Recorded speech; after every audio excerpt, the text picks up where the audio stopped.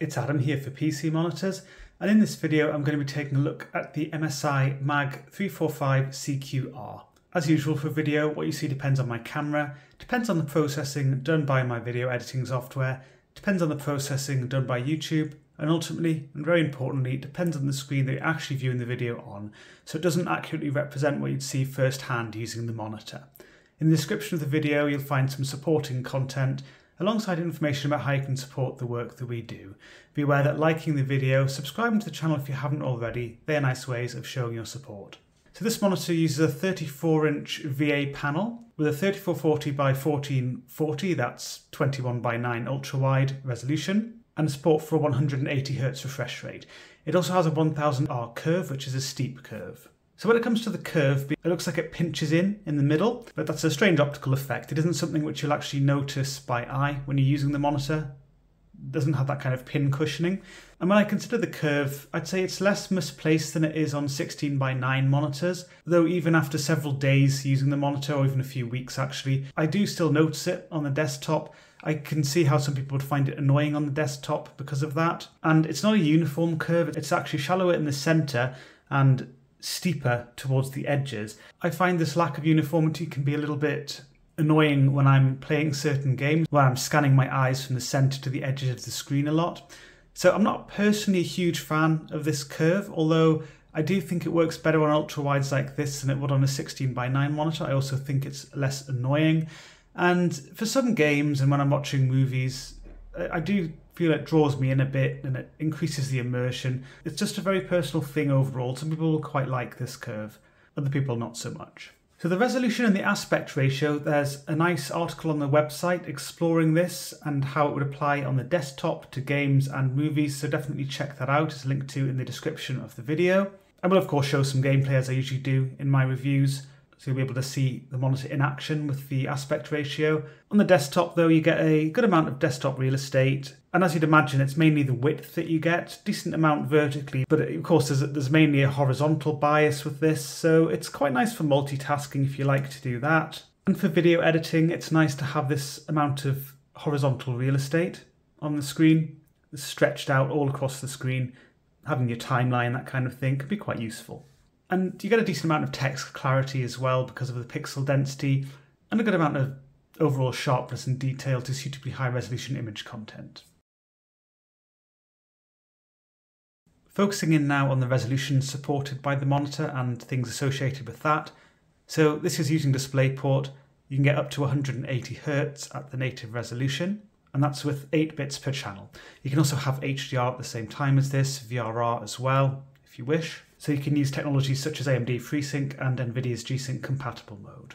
If you want to select 10 bits per channel, then you'd have to be running the monitor at 144Hz or below via DisplayPort, as you can see here.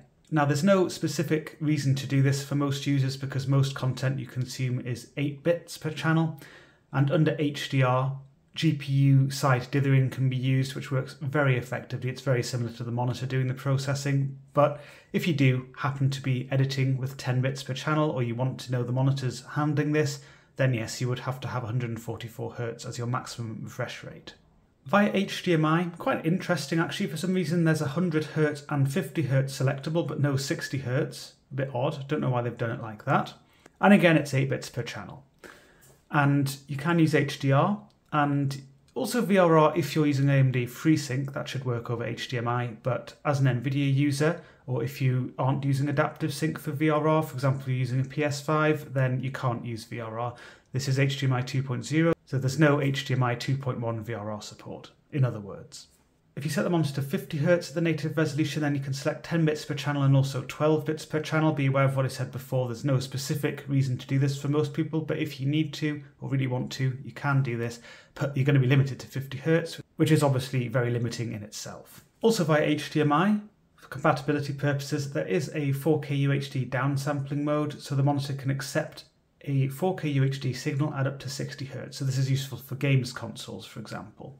Turning attention now to the scaling of the monitor, and this will give you also a quick visual demonstration of the kind of real estate, the field of view advantages you can get with 21 by 9 versus 16 by 9. So this is the native resolution, and this is with 2560 by 1440 1440p QHD resolution selected, the default scaling behavior of the monitor. The monitor supports scaling at up to 144 Hz or up to 120 Hz via HDMI for this QHD resolution. As a PC user, you can use GPU scaling at higher refresh rates, but for the QHD resolution, there's no interpolation going on. It's just really giving you these black bars at the side for the unused horizontal pixels. Everything's the same vertically anyway in terms of the pixels.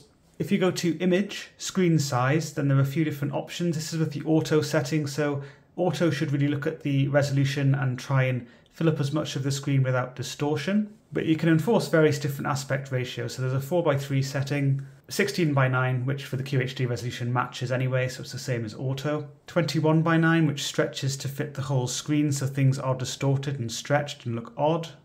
But if you want to use the entire screen, that's what you could use. And there's 1:1, which for this resolution is exactly the same as auto or 16:9, but it wouldn't be for the full HD resolution, which I will also be considering. So I'm running full HD, 1920x1080 or 1080p, and I'm using the auto setting.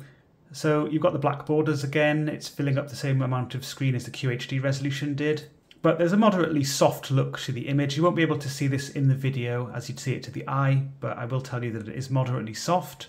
And again, it supports this at up to 144 Hz, by the way. I know it says 2560x1440 there, but it is actually the full HD resolution that's being run here, as you can see in the game settings. I find the moderately soft look can be improved by upping the sharpness to 1. Now, I'm not saying that this is the same as you'd see on a 27-inch Full HD monitor, but I do think it gives a little bit of an edge compared to the moderately soft look you get before. If you go beyond 1, then in my opinion it over sharpens too much. So it's a balancing act, it's a personal preference really. And speaking of personal preferences, you may prefer one of the other screen size options. So 1:1 in this case does actually do something differently to 16:9 or auto, or it should.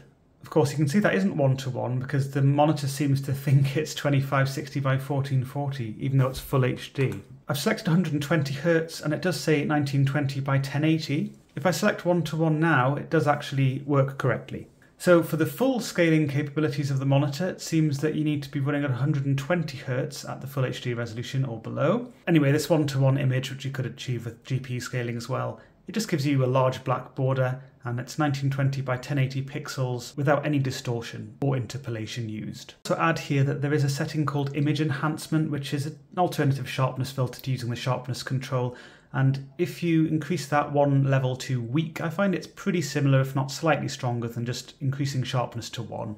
But you can combine these settings according to your own preferences, so you get good flexibility. And I'd say overall, the monitor does provide good handling of non-native resolutions. I'm now going to talk about static interlace patterns. So this is where some shades break up into faint horizontal lines of a slightly darker and lighter shade variant.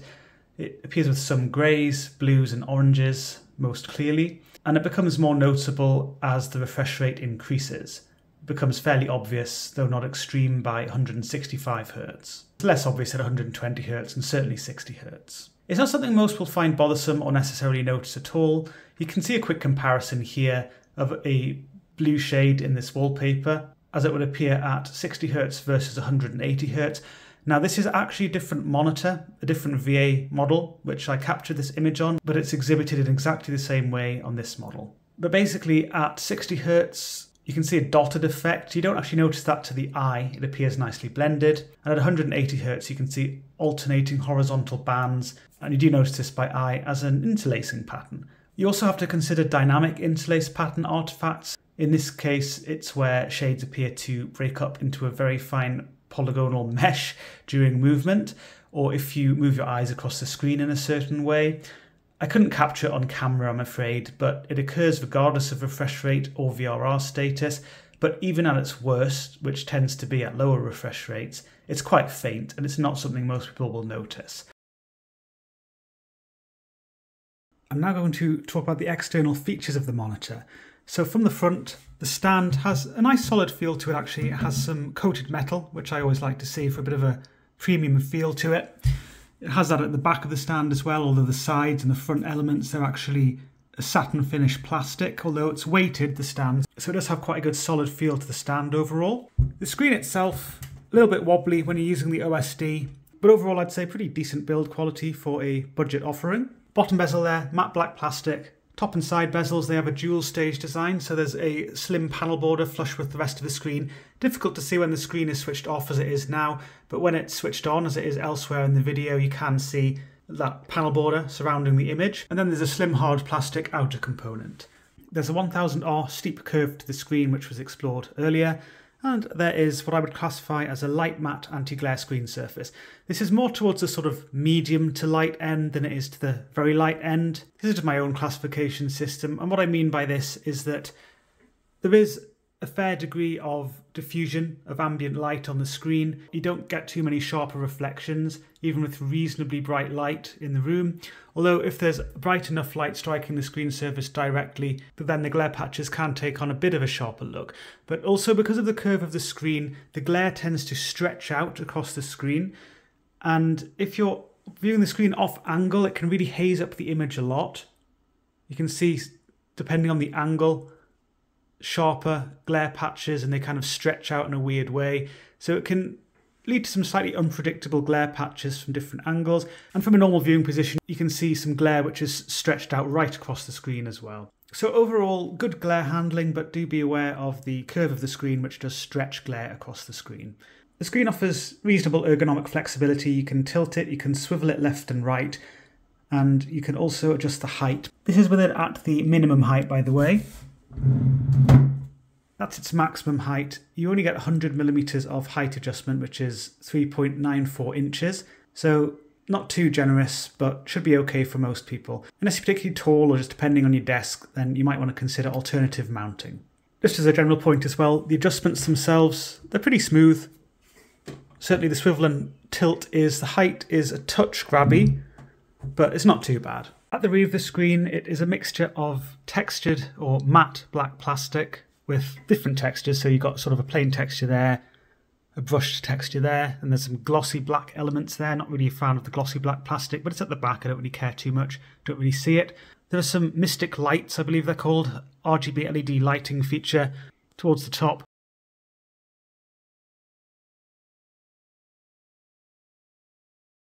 You can't see them at all, or really very little from the front. They don't really do anything. They're quite gimmicky in my opinion. You can see them from the back if you can never see the back of your monitor. Brushed metal element at the back of the stand. The rest is a satin finish silver plastic, also brushed metal there like I mentioned, for the feet. Speaking of those feet, each foot is individually attached using a screw to the stand, which means the assembly and disassembly time is a little bit longer than it could be. Usually there's a thumb screw and just a single piece for a monitor stand base to attach to the stand neck. In this case you've got two screws and you need to screw them in with a screwdriver. The stand attaches centrally with a quick release mechanism, so you push that catch up and that will reveal provision for 100 by 100mm VESA mounting. There's a case slot over there, Kensington lock slot. And the ports, there aren't exactly a huge range of ports here. They face downwards. You've got two HDMI 2.0 ports, DisplayPort 1.4, a 3.5mm headphone jack, and a DC power input, so the monitor does use an external power brick. You can just about see that with this mess of cables underneath my system. There's sort of a normal size power brick there, but this one is actually for this monitor, sort of a half size one. There's also a little red cable tidy loop here, which looks like it should be detachable, but it doesn't seem to be. I think I'd probably snap it off if I pulled too hard. Just plastic, red plastic, attached to there for cable management. And just the other thing to note, the monitor does not include any integrated speakers. This image here shows the subpixel layout of the monitor. It has a standard red, green and blue stripe layout. So this is your default layout. There are no particular issues with weird split subpixels as some generally older VA models used to have, which can cause text clarity issues, and there aren't any issues with fringing you have to be aware of due to other weird subpixel quirks. So you don't need to run ClearType to make corrections, but you may wish to run through the ClearType wizard just to adjust according to your own preferences. So overall I had no concerns with text clarity related to the subpixels on this monitor. I'm now going to take a look at the calibration of the monitor. So there are various different conditions tested here. There are various gamma and white point readings taken using a Datacolor Spider X Elite colorimeter. So you can see that out of the box the gamma tracks 2.1 on average, so a little bit off the 2.2 target. I will look at this in a little bit more detail very shortly. The white point sits at 6804K, so it's a bit cooler than my preferred 6500K target. With Pro Mode sRGB, which is an sRGB emulation setting that clamps the gamut closer to sRGB, it didn't affect the gamma or white points significantly. I also like to explore some low blue light and similar settings just to show the kind of effect they can have. And the low blue light setting, the gamma reduced a bit to 2.0 on average and the white point lowered to 5400K. So this is quite an effective low blue light setting which reduces the blue color channel. So it does achieve what it's supposed to. Setting the color temperature to warm does the same thing. It has a slightly stronger effect, but it has a better balance to the image because it doesn't have the green push, which I noted with the normal low blue light setting. So I would prefer this for balance personally, but again, it's personal preferences. If you set the color temperature to customization, that puts all of your color channels in their neutral position. That actually got me close to the 6500K target. But what I would say is that the green channel was actually a bit weak here, and actually a bit weak out of the box relative to the red and the blue. So for my test settings, I did make various adjustments to color channels and various other things. You can see that here. There's also a best settings video which covers these settings in a little bit more detail and just sort of demonstrates them on the monitor. There's a link to that in the description of the video. There's also a little note at the bottom here just saying that some ICC profiles are provided, again in the description of the video, although they're not used in this review. Looking at the gamma curve in a bit more detail, you can see the tracking versus the 2.2 curve. This is using my test settings, but it was similar out of the box and also using the sRGB setting. So there's actually quite a bit of deviation in places. Overall, I didn't find this to be particularly problematic, and given the main uses for this monitor, not a big issue. Although it's not clear from this graph, there were some issues with darker shades. There was a clear uplift of gamma. So this image here gives an example of some of the problems that can give. There is noise in the image, so you can see those little grey pixels amongst a sea of black or very, very dark shade. Those grey pixels are lighter than they should be, so they're brought out, these little artifacts, and you can see them quite clearly on the monitor, and they just don't appear as blended as they should. I can see this on various photos, video content, and if it's streamed content, then it's going to have compression artifacts. So these little blocks can move around. And even in games, you can just see little unintended details. They are unintended. Things really are just supposed to look more blended, and these little sort of imperfections, if you like, they're not supposed to be as obvious as they are on this monitor. And it doesn't have any alternative gamma settings, and none of the other presets will make reasonable adjustments to correct this, and certainly won't do that kind of thing without upsetting the image elsewhere. So I'm not really a huge fan of this.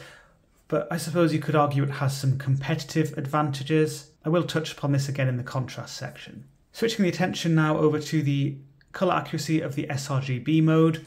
It's pretty reasonable overall. So the average delta E 1.56 with this particular test, this is the Spider Checker 24 test. You can see the outlier there is, again, as it usually is, shade 1F cerulean. Colorimeter is very sensitive to the balance of blue and green. It seems to be that this shade is a pretty delicate one. Monitors often mess this up. It's often the highest error. But even outside of that, there are some values which are above a delta E of 2, which isn't ideal. And you can see some errors above 2 for grayscale shades as well, and the gamma will affect this quite heavily. But again, the overall accuracy, it's all right. It's not great, and it's not terrible.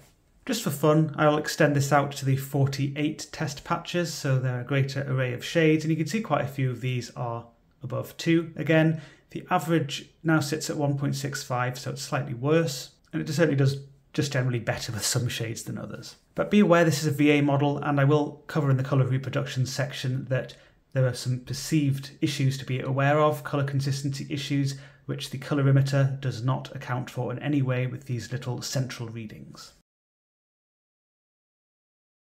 Focusing in now on the contrast performance and the brightness capabilities of the monitor, this table here shows various readings taken under SDR, including white and black point readings, plus calculated static contrast ratios, and the readings here, they were taken using an X-Rite i1 Display Pro Plus, which is now marketed as a Calibrite Color Checker Display Plus.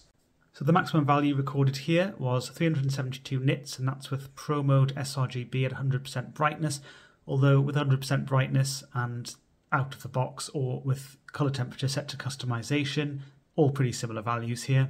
Contrast ratio sits quite close to the specified 3000 to 1, a little bit above that most of the time, except with the adjustments I had to make to my test settings, it was a little bit below that at 2783:1. So this is really firmly within VA-only territory for this kind of static contrast reading, but not as strong as some VA models. And just a final thing to note with relation to this, the monitor uses DC dimming rather than using PWM for brightness regulation, so that means that the monitor can be considered flicker-free as advertised. Of course, that doesn't mean it's free from all forms of flickering. I do explore VRR flickering a bit deeper into the review. I'm on Shadow of the Tomb Raider, and I'm going to talk about contrast performance using some in-game examples. So, as a VA model with a static contrast of around 3000:1, you do get better depth and atmosphere to these darker shades compared to what you'd see on an IPS or TN model. Certainly if you're viewing in dimmer lighting environment, as I am right now. It also just gives a little bit better definition to some of the shadows and some of the darker areas surrounded by medium to brighter shades, and some of the medium shades have a bit more depth to them as well. But it certainly doesn't compare to the experience you'd get on an OLED, which has vastly stronger contrast, certainly if you're viewing in these kind of lighting conditions. You might also notice that there is some glow towards the top and bottom of the screen. There's just a little bit of a slight silvery sheen there. That's what I like to call VA glow. It is not as intense as IPS glow. It doesn't eat away at the detail as much, and it doesn't affect as much of the screen. It is something which is quite commonly observed on VA models, especially of this kind of size. It can also be brought out more strongly if you're using a higher brightness on the monitor, if you are sitting closer to the monitor, or if your unit has particular issues with backlight bleed and clouding. My unit does have a little bit of clouding at the top and bottom of the screen, which does bring out this VA glow a bit more. But this does vary between individual units, this clouding, and it is something which I commonly observe on curved VA models in the same kind of places. But still, I'd say as far as LCDs go, decent overall atmosphere to scenes like this and darker content. Having said that, there are some issues that I mentioned earlier to do with gamma. Now, the good thing is that that means that there isn't really any obvious issue with black crush on this monitor. That's because actually some of these shades are lighter than they should be. And that does actually affect the atmosphere, and the sort of intended look isn't really there. So I can see that for this, I don't know if it's a bookcase, the thing against the wall there anyway. Some of the shades just are lifted up too much, and I can see some unintended detail here, and it does lose a bit of atmosphere for that reason. Same with the wall there. But by the same token, I'm not getting black crush, I'm not getting a masking of detail. So you could say that this gives a competitive edge, but this really isn't a monitor designed for competitive gaming, as I'll come on to shortly. So I don't really buy that. I personally would have preferred to have seen a gamma control, different gamma settings, things which would give a more masked and natural appearance to things. But, you know, it is what it is.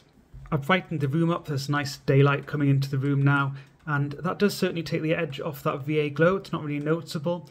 And actually I'd say the perceived depth of some of these darker shades is improved, and the sort of inaccuracies of the gamma, they're not as noticeable. So in some ways it's actually nicer to use this monitor with a bit of light in the room. If that's not practical for you, or you prefer sitting in a dark room, I would consider at least some bias lighting behind the monitor, or at least some form of lighting behind the monitor. It can just help with perceived contrast, even if you do prefer the rest of your room to be dark. And because it's brighter, you do see some glare on the screen. It's again diffused quite nicely across the screen, so you don't get sharp glare patches so much, but you do get that diffusion which does sort of haze up the image a little bit. That is one of the side effects of matte screen surfaces. This particular matte surface, as I mentioned earlier, it's what I'd classify as light matte anti-glare. So good glare handling, but there is a bit of layering in front of the image and a bit of graininess as well. It's not a strong graininess or obvious coarse smeary graininess or anything like that. But it's really quite typical for a VA model, and it isn't as grainy as some VA models I've seen actually in terms of the screen surface, but it does still have a little bit of graininess. So if you're very sensitive to that, just be aware of it. I am very sensitive to this, but I think for most people the level of graininess on this particular screen surface is going to be just fine. Moving on to assessing the colour reproduction now, and I like to start off with lagom.nl and the tests for viewing angles. I like to talk about colour consistency. So that is the difference between a given shade as it's represented at different points of the screen. So let's say the central versus peripheral points of the screen.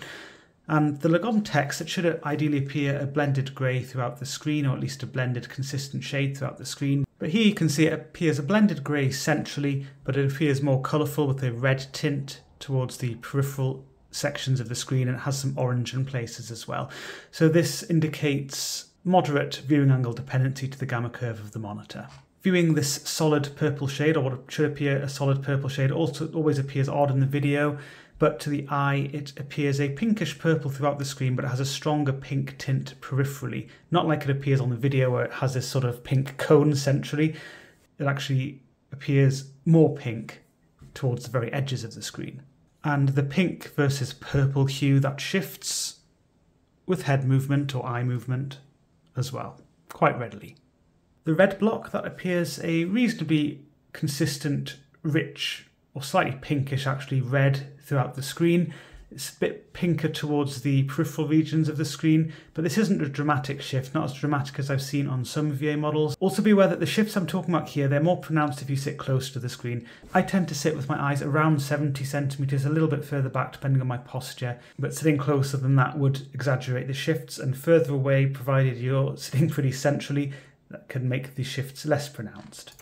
The green block, that appears a good yellowish-green chartreuse throughout the screen, slightly brighter towards the edges, but that's more to do with the dual-stage bezel design. It's something I commonly observe even on IPS models. It's not really too obvious in this case anyway. The blue block, that appears a good, rich royal blue throughout the screen. Battlefield 2042, and I'm going to talk about the colour reproduction using some in-game examples.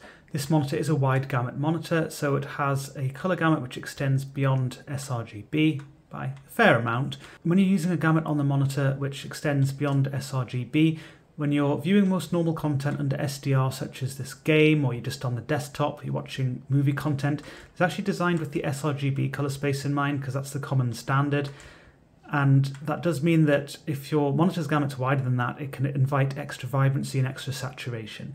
I recorded 90% DCI-P3, and if you're interested, it's 84% Adobe RGB, so there's quite a bit of extension beyond sRGB, although this isn't an extreme gamut. So for example, the sand here, that appears with a bit of a red push, so a bit more red than it should appear, but this isn't strong as it is on monitors which have stronger DCI-P3 coverage, so an even wider gamut, for example. The colour consistency does mean that a bit of saturation is lost towards the edges, and actually, if anything, this sand looks a bit more accurate towards the edges of the screen than it does centrally because of that loss of saturation. Difficult to show you on the video, but it is something which I noticed by eye. Green shades as well. They appear with a bit more pop, a bit of a brighter green than intended for the bush here, for example. But it's not too extreme. It's certainly not an extreme push. It doesn't look neon or cartoony. And again, it's more pronounced centrally than it is towards the edge of the screen. Not a dramatic shift. The colour consistency of this model as far as VA models go is pretty reasonable. Also a bit of extra pop to the sky blues, although on this particular map it's not actually very obvious. It looks fairly neutral and it's not a strong extra pop either. Monitors which have stronger Adobe RGB coverage tend to have this issue observed in a more obvious way. And you can notice with skin tones, you can't see them in this particular scene, and just earthy browns in general, they do tend to have this slight reddish push to them because of the gamut. Again, not too extreme in this case. If you prefer things to be more toned down, more as the developers intend, you might say, then you might want to use sRGB emulation. So you could set Pro Mode to sRGB. Now things look actually like they've gone too far the other way. If you consider the gamma handling, the colour consistency I've talked about, so losses of saturation peripherally, now there's undersaturation there rather than just more appropriate saturation. And you can't edit the colour temperature, so you can't control the colour channels, the red, green and blue channels. You can adjust the brightness, thankfully, but there are no gamma controls or anything like that either. So yeah, if you look at the colour gamut now, it actually covers 92% sRGB, whereas before it was 100% sRGB with quite a bit of extension beyond. So it does clamp the gamut effectively in terms of cutting out the oversaturation, but it actually goes too far really. So there is some undercoverage, and if you think about the colour accuracy I was talking about before, some of that can actually be down to the gamut not fully covering sRGB, as well as the somewhat wonky gamma tracking, also other aspects such as the colour channel balance and just how the monitor is representing shades. So if you're using this monitor for colour critical work, I would actually recommend using the full native gamut. I wouldn't say 90% DCI-P3 is really good enough for accurate work within that colour space, and certainly not 84% Adobe RGB, but I know some people do still like to use a bit of the encroachment from a wide gamut monitor onto DCI-P3, whatever they can get, and it's just personal choice really. But if you're thinking about standards, it's really sRGB which can be fully covered, but if you're using sRGB emulation mode, 92% sRGB is not exactly ideal.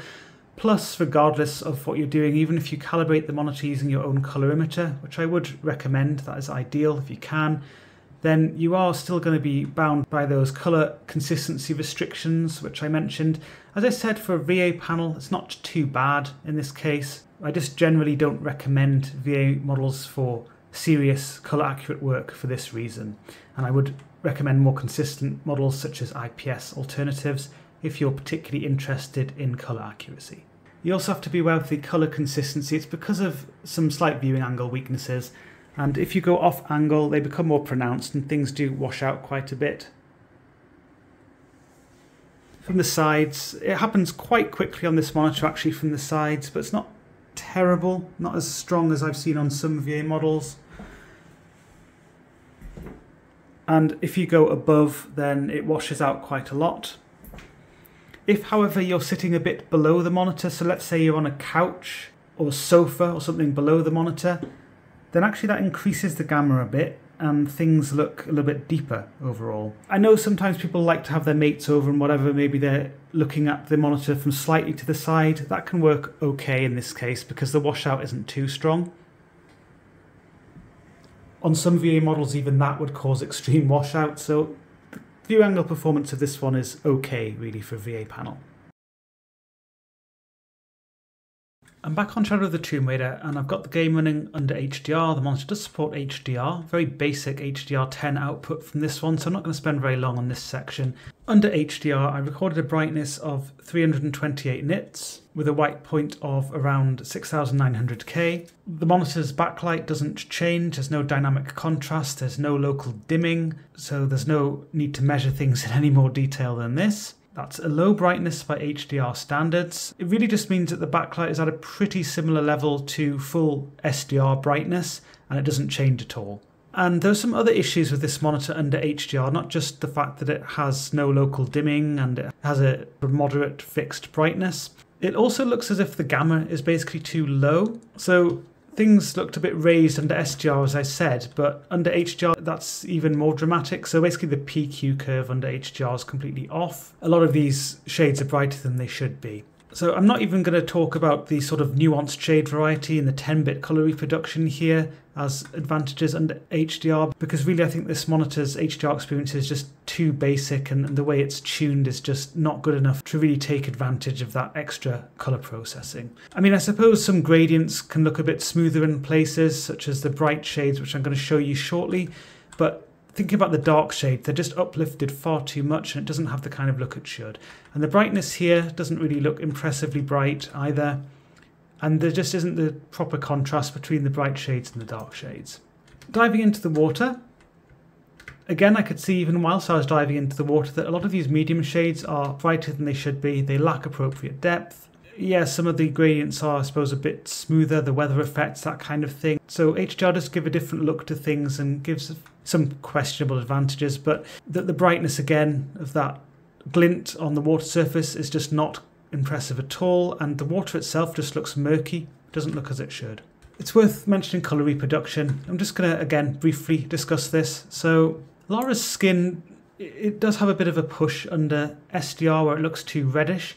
Under HDR I think it actually goes too far the other way, even when it's displayed centrally. So there isn't any sort of loss of saturation related to viewing angles here. I'm looking at the central region of the screen here. It doesn't look sort of ghostly like it does on the video, but her skin does look less saturated than it should and less rich. And I can see that with the green shades as well. They don't look as rich as I'd expect given the gamut of the monitor. It can be partly due to the brightness regulation and the fact that it's not able to use local dimming to really accentuate the depth of some of these shades, but really the gamut isn't being used to the full extent that it should be here.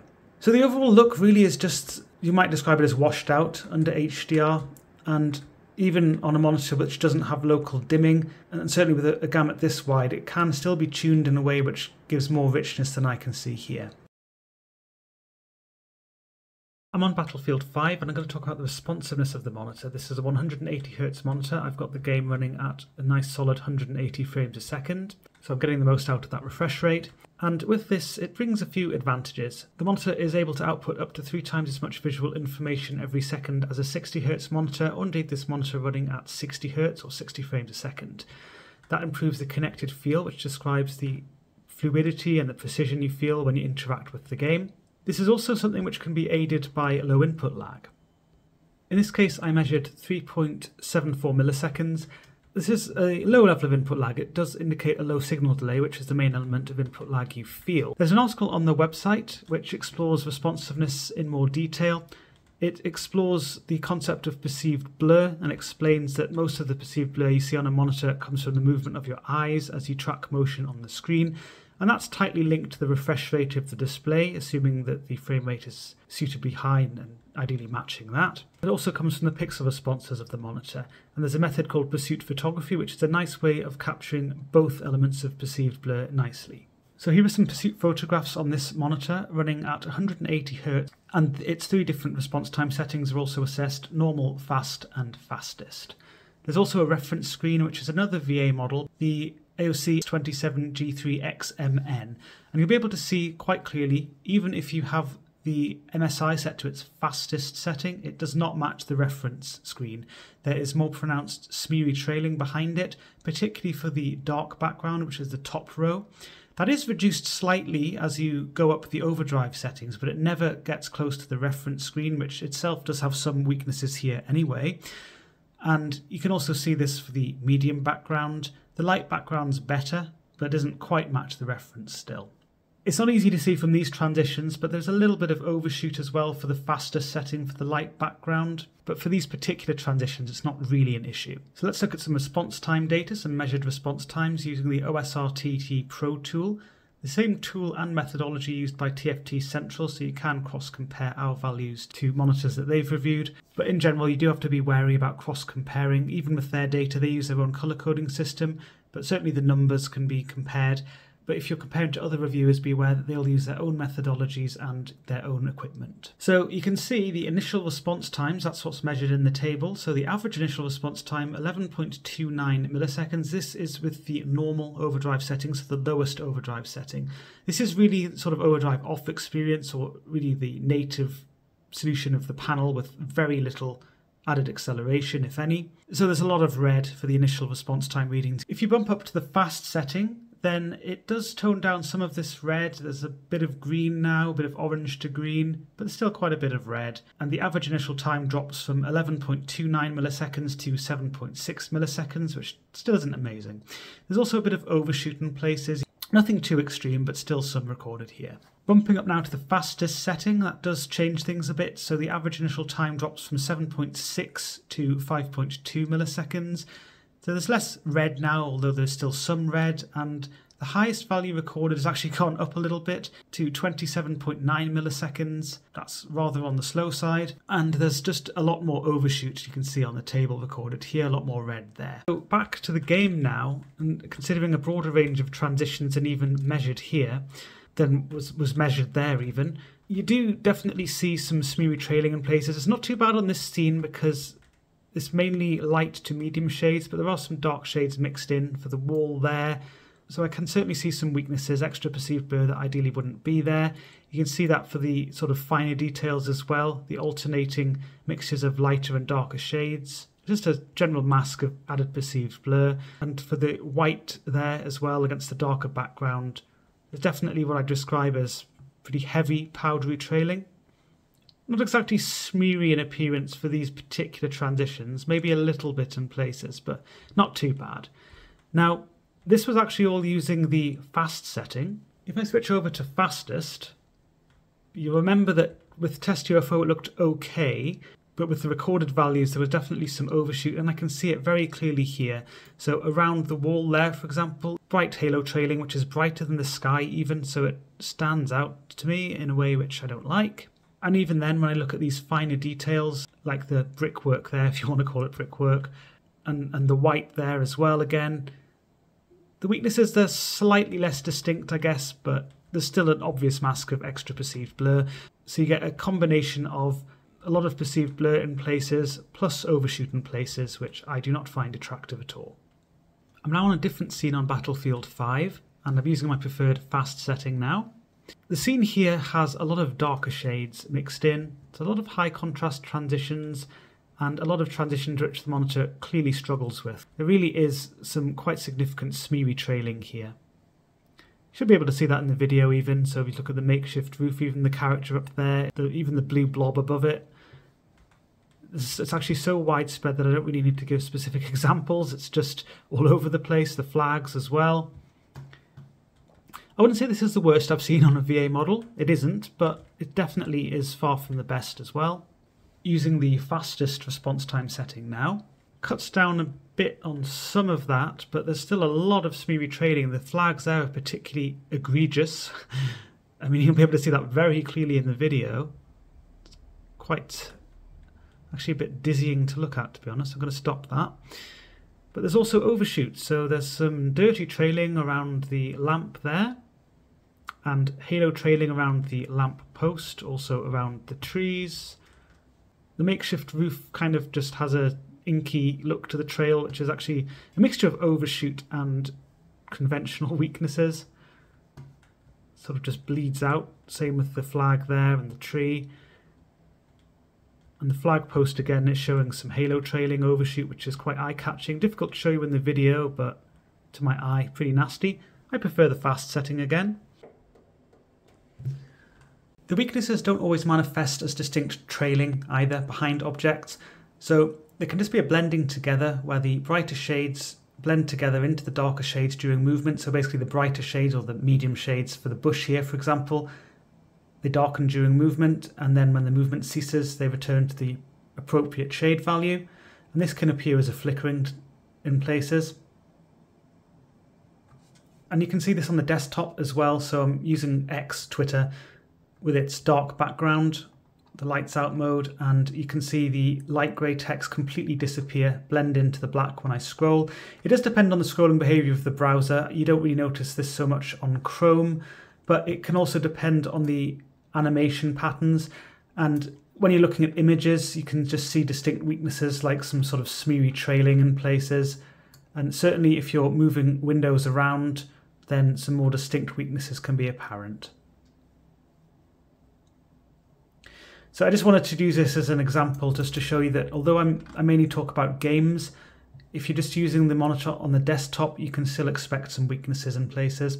They might not be as annoying, but personally I do find them annoying even when I'm just moving my mouse around the screen or if I'm scrolling websites or moving windows around. This monitor does support VRR, variable refresh rate, and you can use NVIDIA's G-SYNC Compatible mode if you're using DisplayPort, or if you're using HDMI or DisplayPort you can use AMD FreeSync. The monitor does not support HDMI 2.1 VRR, as it does not have HDMI 2.1 or any of the features of that. So I've got the game running at 120 frames a second. The monitor is running at 120 Hz, so it's matching the frame rate with its refresh rate. This keeps tearing and stuttering at bay, which you'd get without VRR. That does work, certainly. At 120 Hz, the weaknesses are somewhat less apparent, but there's still obvious smeary trailing in places. And there's also a reduction in connected field compared to the 180 frames a second, 180 Hz experience. But it's still reasonable in that respect, because 120 Hz is still a decent refresh rate.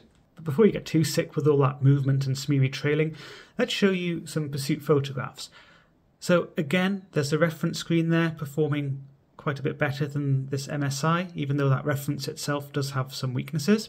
You can definitely see weaknesses with the MSI, even with the fastest setting. There's some clear smeary trailing in places. So let's look at some response time data using the normal setting. Again, a lot of red here. Average initial time 12.61 milliseconds, not a great 120 Hz experience. Here you can see things bumped up to fast, which certainly does improve things, but the behavior is actually different if you're using VRR versus if you're not. So the top graph there shows a static 120 Hz refresh rate, whereas the bottom graph shows 120 Hz achieved using VRR. VRR basically uses somewhat stronger acceleration. So the average initial time is 6.66 milliseconds rather than 8.38 milliseconds. Of course, both are improved compared to the 12.61 milliseconds using the normal setting, but you do get some overshoots, and there's increased overshoot with VRR, active versus not active. And either way, I mean, there are still some clear weaknesses with the response times, some red on the graph and some orange, some pretty high values here. Using the fastest setting now, things are quite interesting. There's a definite difference between static and VRR now when you're looking at both the overshoot and the response time data. So the average initial time with the static 120 Hz has gone from 8.38 milliseconds to 8.28 milliseconds. Incredible, I know. With VRR, it's gone from 6.66 milliseconds to 4.53 milliseconds, which is a more significant decrease. So there's actually the response times, most of them are okay now, although there are some weaknesses still, but really that overshoot is where the problems are occurring here with VRR at 120 Hz. There is a lot of that overshoot. Even if you're not super sensitive to overshoot, this is probably going to be quite annoying. So just to show you in game, it doesn't actually look, or won't look on the video, too different to what I was showing at 180 Hz. There's actually still some distinct weaknesses.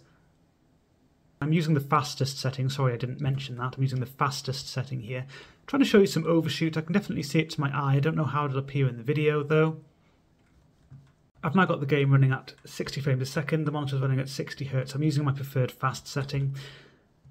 Now, the connected field is way worse than it is at those high refresh rates, but the monitor's still doing its thing with VRR to get rid of tearing and stuttering from frame and refresh rate mismatches. The variable refresh rate range of the monitor is claimed to be 48 to 180 Hz, and below that 48 Hz it could use LFC, low frame rate compensation, which sticks to a multiple of the frame rate with the monitor's refresh rate. However, I found that the floor of operation was actually, as I often do, closer to 55 Hz. Sometimes slightly above that actually. I even found it activating sometimes as high as 57 Hz for some reason, at least with my NVIDIA RTX 3090.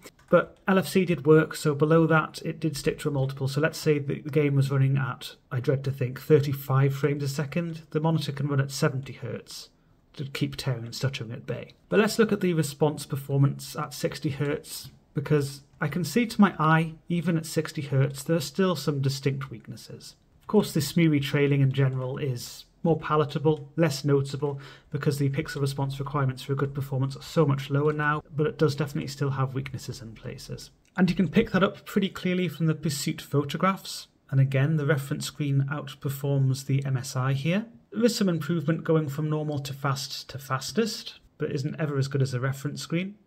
Let's quickly look at some response time data. The normal setting, again lots of red as expected, but no overshoot, 12.13 millisecond average response time. Even for 60 Hz, this isn't a good performance. And now with the fast setting, again static at the top, VRR at the bottom. So again with the static 60 Hz, lower levels of acceleration, lots of red, but not much overshoot, so lots of red on the response time graph, sorry. And with VRR, less red, still some red, some orange, and more overshoot to contend with. So actually at 60 Hz and lower refresh rates with VRR active, you might even want to use normal if you find the overshoot too annoying. But remember that your average initial time is going from 12.13 milliseconds to around half of that, 6.03 milliseconds with VRR active at least. So it does actually speed things up quite a bit. So really there's not a perfect choice here. You might just want to stick to fast throughout the entire VRR range, but you might find the overshoot becomes overbearing and you may prefer to use normal, but then you get much slower response times. So I don't think that any of the settings are incorrect, nor do I think that any of the settings are going to give you a lovely experience. And I'd add as well that I did watch some movie content. Some 60 frames a second content is very similar to the 60 Hz experience you get in-game. So, you know, some definite weaknesses there. For the lower frame rate content, 24 to 30 frames a second, then the weaknesses are less pronounced, but even then, there are still some standout weaknesses where the pixel responses, even for such a low frame rate, just don't really keep up to give an optimal performance. Not too bad, I have to say there, but still not ideal. So it's really mainly for the dark shades, or where there are high contrast situations where there are very bright shades against much darker backgrounds. Moving up to the fastest setting now, average initial time drops from 9.72 to 7.88 milliseconds for the static performance, And with VRR, it goes from 6.03 milliseconds to 4.54 milliseconds. So yes, improvement, but again, that comes at the expense of overshoot. And really, with VRR 60 Hz, the fastest setting gives widespread and strong overshoot. It's really more for the medium shades. So in this graph, it's from 51 to 204 for the RGB values, where the overshoot is present. So far, I've considered situations where the frame rate is very stable, but actually when you're playing games, a lot of the time the frame rate will not be that stable, certainly if you haven't set things to potato graphics, or you don't have a super powerful GPU or whatever. And unfortunately, this monitor does suffer from VRR flickering, and that is something which is quite common on VA models, so different degrees of VRR flickering. This one suffers from what I describe as a moderate to high level of this. And it really occurs when there's just sufficient fluctuation in the frame rate. This will definitely occur when you're passing the LFC boundary, but even if you're just fluctuating from, say, 60 to 80 frames a second, you can notice it. If you're fluctuating between, say, 120 to 140 frames a second, there can be a bit there as well. I actually found it particularly obnoxious when I was playing games like Cyberpunk. It does have some quite demanding scenes which will drop the frame rate, or there'll be sudden fluctuations, and that can cause pretty obvious VRR flickering. You can also notice it in some in-game menu systems. It's basically where there's just large areas of flat shade, it tends to be most noticeable. I can see it here, for example. It looks like it's raining on the video. It's not actually that, that's actually flickering on the screen. And it's pretty much constant here because there are just slight fluctuations in the refresh rate. Well, I say slight, actually quite dramatic. You can see the refresh rate going all over the place. So it's not actually a huge range that it's changing in, but it is fluctuating very rapidly here. So that will trigger the VRR flickering. There's also a VRR flickering test which I like to use to really show this in a very obvious way. So you'll see the refresh rate is now going all over the place between double digits, triple digits, really heavy fluctuations. In game, generally they won't be this heavy, although they can be in some scenes. So generally it won't be this extent of VRR flickering. But honestly, in Cyberpunk, I did sometimes see it this intensely. But this particular pattern makes it really obvious. It's quite flat. It's just a nice little gradient, I should say. And you can see it throughout the gradients. It's not like on OLEDs where it's just for the darker to medium shades.